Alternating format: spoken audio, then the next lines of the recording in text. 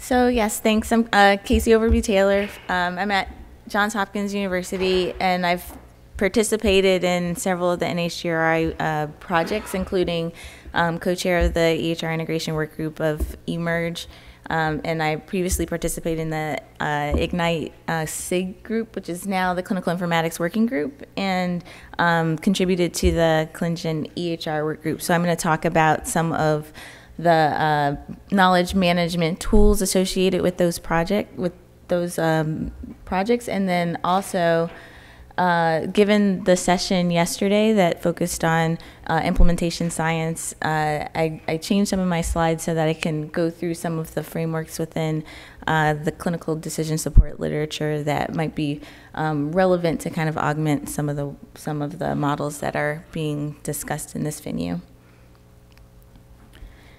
So just to start this out, I like to show this image to just give an overview of the vision for clinical decision support as a way of bridging what's in personalized medicine into realization. And as you heard earlier yesterday, in terms of innovations being able to be seen in practice, they take 17 plus years. And so this is one of the approaches that could help to address this.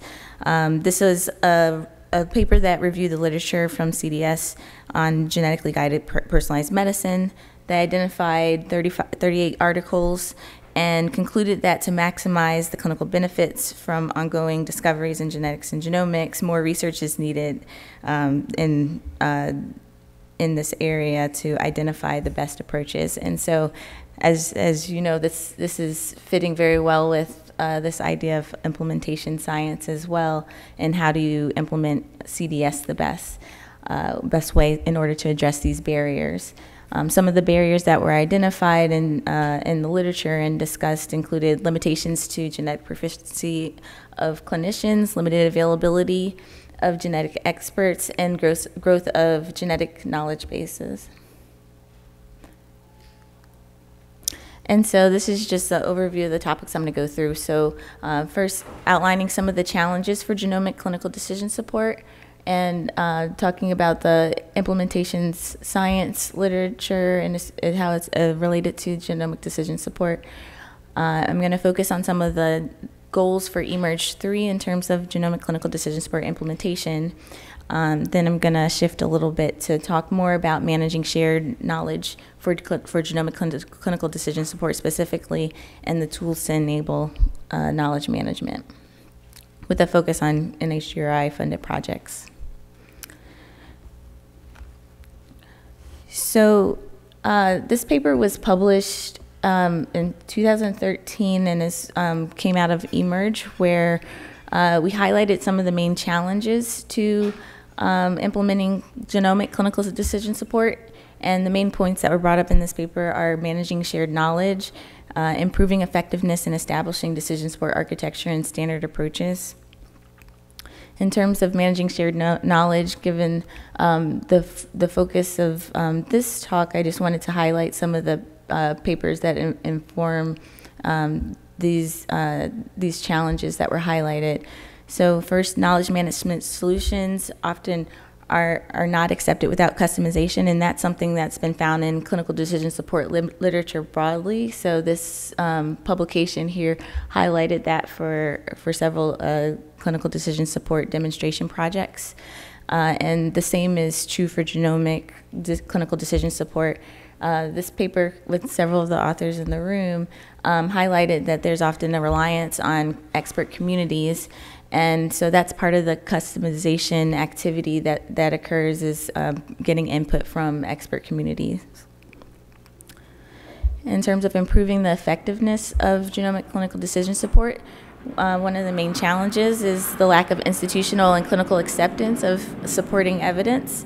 And one way to kind of approach this challenge is to consider user interface characteristics, information content, integration of workflow and decision-making processes.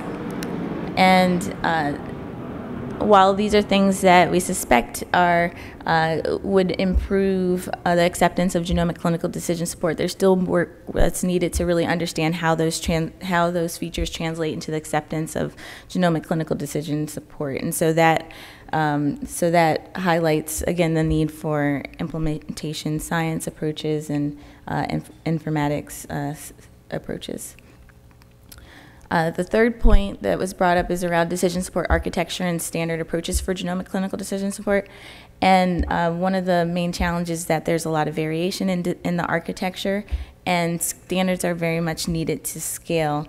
I'm not going to talk a lot about standards because that's going to be discussed in following sessions in a lot of detail. The main points that people generally bring up in terms of limitations to using standards are that there's too many to choose from, and it constrains, once you choose a standard, it can constrain what the user can encode, and so you're limited potentially in your scope. So often standards for genomics may need to be refined to incorporate the scope that you're interested in. So within implementation science, one of the key points I took away this yesterday was the identifying the what, and I really liked the Peter Provenot's example where it was the process of creating a checklist that actually improved outcomes. And so there's a lot of effort that goes into that, defining the what in terms of clinical decision support. And for genomic decision support specifications, the what is often defined within the context of IT capabilities. And so it's clear in the literature that there's insufficient decision support technology often, and so this can require additional IT development and resources, which may or may not have been in the original scope of a project. And so when you're assessing capabilities, we'd love to often design a CDS tool that's separate from the EHR, because maybe that's developed a lot faster.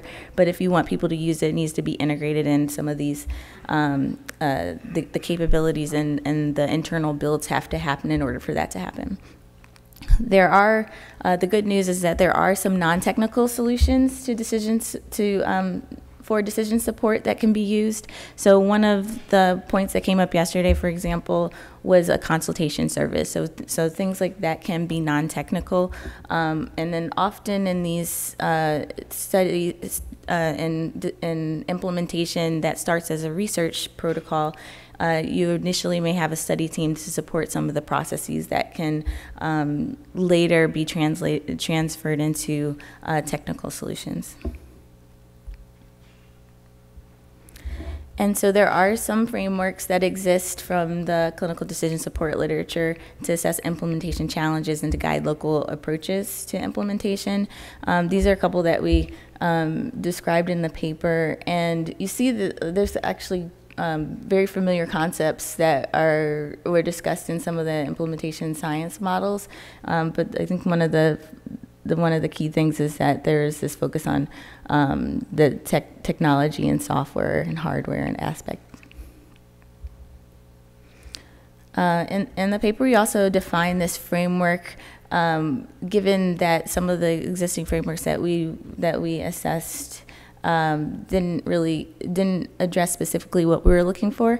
And so when we're defining what genomic decision support do we need, we can consider kind of three areas: the stakeholders, the transactions, and the clinical systems. And these can be distilled out to questions around this. I think the key thing was characterizing what are common genomic testing processes that clinical decision support could help enable. And this scope has a healthcare provider, consumer, and the consumer as two of the main stakeholders, but there could be other stakeholders that are not actually represented in this. But for our goals, this seemed to fit the examples that we were exploring. And so just to give a couple of examples here, First, just going through the overview of eMERGE 3, when we apply the framework, it's pretty straightforward for what we were doing in eMERGE, where we're focusing on the end of this pipeline here. So this is very high level. There's a much more detailed version of all the steps that went into this. But the current process within eMERGE 3 is to screen patients for genomic sequencing. And so this involves the preclinical recruitment, which happens at the eMERGE sites, and then the sample collection and sending to one of the two centralized sequencing labs. Both the VCF and raw data are retrieved and stored within the repository, and a report is delivered to the sites, which also has managing interpretations of the raw data associated with those reports. So where we are now within at least the EHR integration work group, we're seeing how we can leverage the EHR for processes for returning the results. In terms of summarizing outcomes, there's an outcome work group that's doing much of that aspect. But when we're just thinking about using the EHR for return of results, when we consider this framework once more, this is again kind of like a high-level simplification, but when you consider what are the relevant transactions, you're retrieving genetics and genomic test results. So that's one of these transactions that's listed here. When should the activity occur? So post-analytics, so after the genomic lab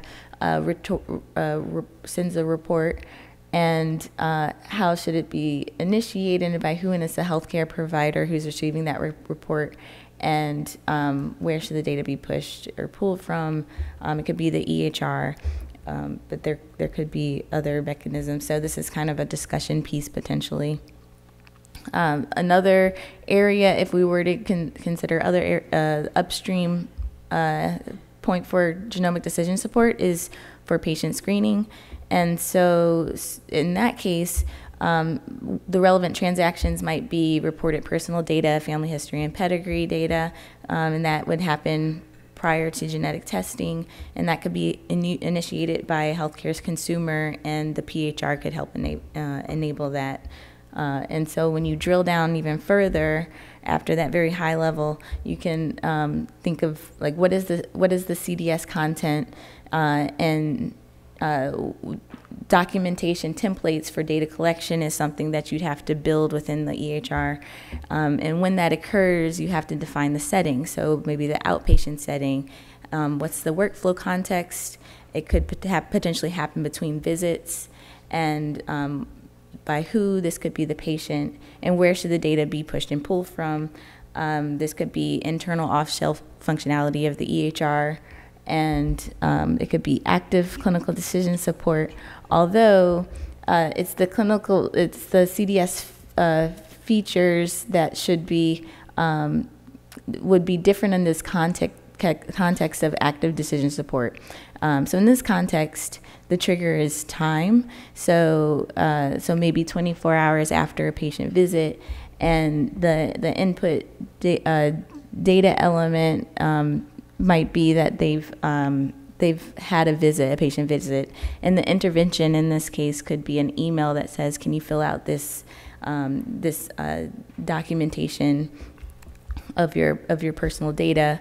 And the choice in this case is to either ignore filling that out, or it could be actually completing it at that time. So these are features of decision support that are included in taxonomies that have been proposed by others involved in clinical decision support. So I'm going to move forward because we're getting low on time. So I'm shifting a little bit just to overview of managing shared decision support, and I'm going to go through very briefly the tools that are used for this. So this is an overview of kind of general steps for genomic clinical decision support in terms of how you would envision this within sort of a learning health system view. So you would build and revise this genomic decision support based upon clinical practice guidelines. Often you can't, there may not be a guideline specifically for what you're trying to do, and so this can be local policies or discussions around what is included in genomic clinical decision support. So I included that as a bullet. And once it's built, then we would want to publish the genomic clinical decision support, particularly in networks such as eMERGE and others. And so the computable genomic clinical decision support is often captured locally, and in eMERGE's case, the clinical labs also have structured interpretation that they're capturing as genomic decision support. And so this is kind of the main area where there are existing tools that can help address this. After something's been published, then it's being used, and you'll want to monitor the decision support. So this process has been pretty much covered among the group yesterday. So in terms of building and revising decision support, there's the Spark toolkit that was brought up yesterday, and that helps to provide guidance on the implementation process. And so I'm just pointing that out because it was discussed yesterday. I'm not going through it in detail, but I think that's one of those is a tool that could be very useful there. And then better engaging stakeholders. I do think that this is an opportunity for new tool development. And there's not a lot in this space currently.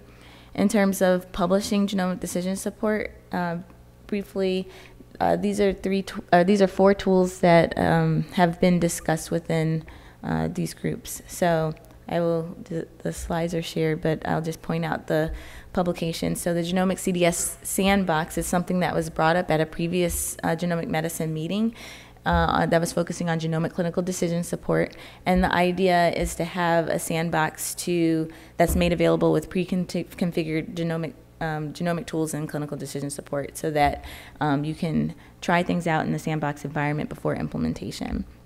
And that's something that is envisioned but has not yet been developed.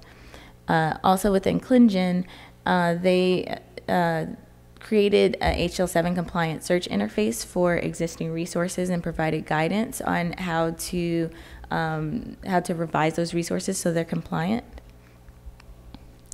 There's another tool that was developed within the eMERGE network led by Luke Rasmussen, where it's called DocuBuild, and we found that there are several institutions that were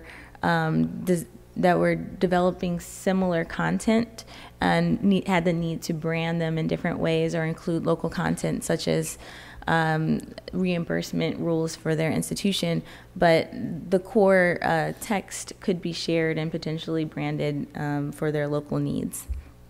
So it's just a tool to help with that. And CDSKB is a large effort that includes both community engagement as well as a library of artifacts that can be contributed by community members who are involved in clinical decision support efforts. And so the focus to date has been on EHR integration, clinical decision support, and technical implementation.